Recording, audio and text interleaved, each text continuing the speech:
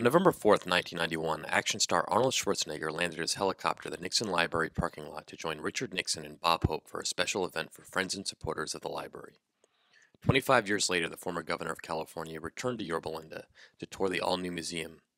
In an exclusive interview, we asked him what he thought of the new exhibits. Well, I loved the library the way it was, and now this was like a whole new experience. It was wonderful. I think the things that they added, the digital side of it, it's very exciting because it goes, from his early childhood all the way up to the time of resignation and his comeback again and all the great work he did after that. So it was really great. And it's amazing the specific areas, because you learn so much when you go through a library. I mean, things that you forget. Like, for instance, when you just come to the Vietnam War and you go by there and you see 1969, he became president, and he was inheriting a situation where there was like 500 and some thousand soldiers, American soldiers in Vietnam. And then by the time he left, there was zero. I did not know that. That he had such an impact and did such a great job to get the American men and women back.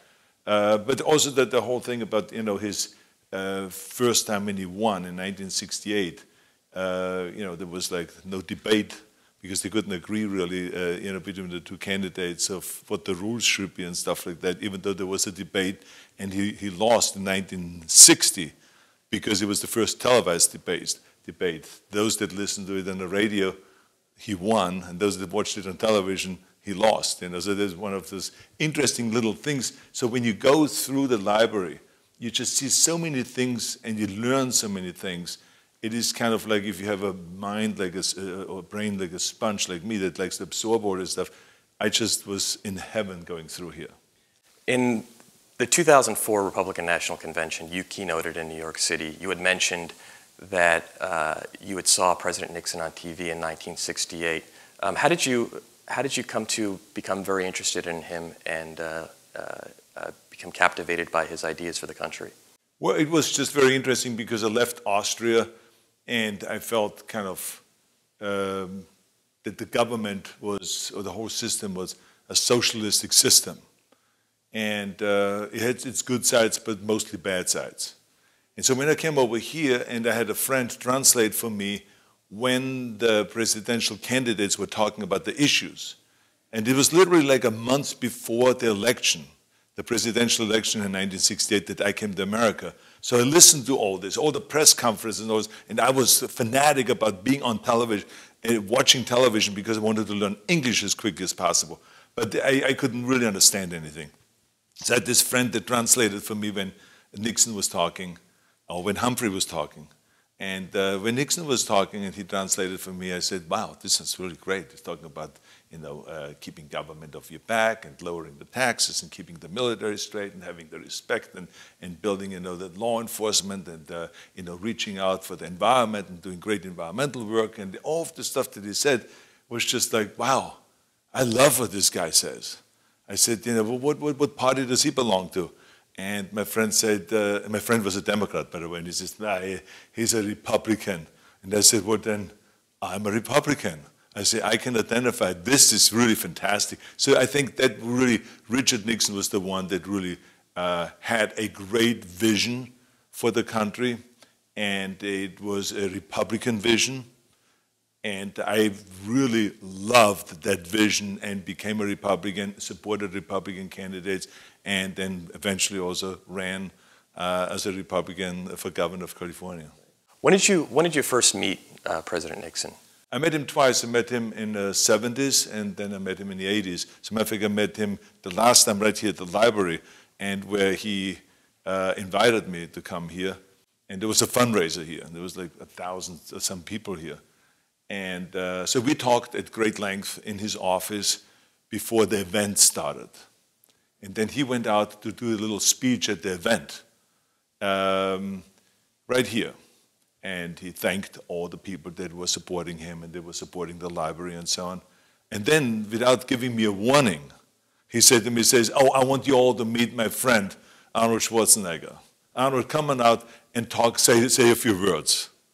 And so, I was like, oh my God, now 1,000 people here and have to say a few words. And then I just basically told them the story of how I became a fan of Richard Nixon and how he made me a Republican, and how I left, socialist Europe and came over here and finally saw this refreshing Republican philosophy and, kind of followed that ever since. I came from a socialistic country, Austria and Germany. I listened to the campaign speeches and I became a great fan of yours, and also became right then and there a Republican. We went through the archives and we pulled an excerpt from that letter that he sent to you after the event. He said, I quote, "I have met tons of thousands of celebrities over the years, and in the most cases they make a far more disappointing impression in person than either the small or big screen. With you, the impression you had was far greater, and the reason is that in person your intelligence, character, and conviction shine through. I was very intrigued by your remarks at the reception and believe that we see the world in much the same way." Do you remember what you said during the speech and why?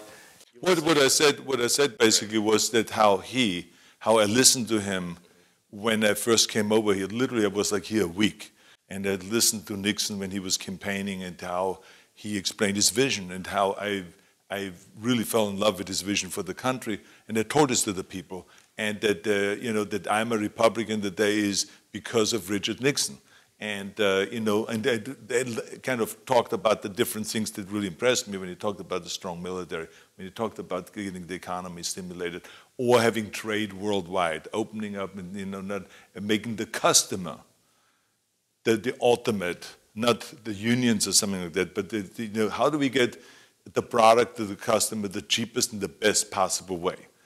You have to shop around the world. It's not just America, but you have to go and shop around the world. So he believed in that, the kind of things that they're doing now, but it was then. So this is the kind of vision that he had, which was really extraordinary. And I just loved his whole approach to foreign policy.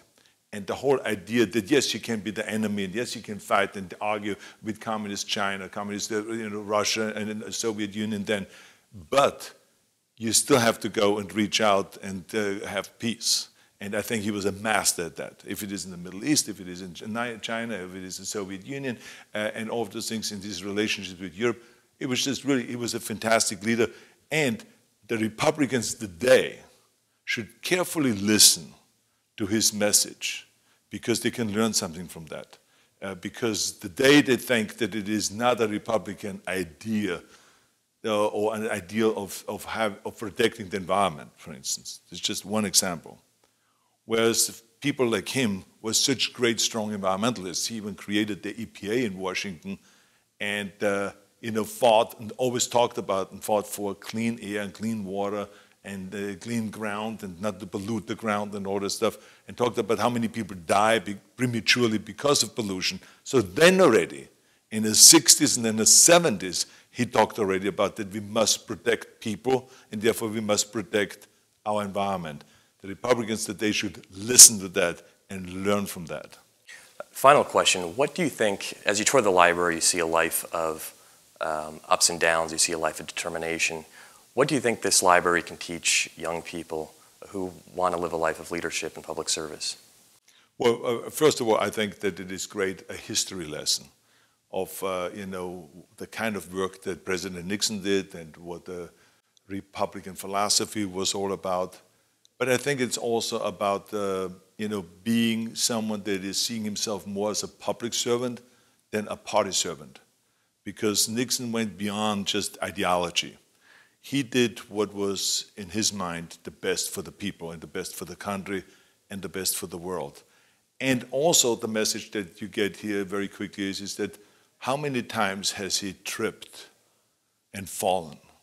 And how quickly did he dust himself off and get up?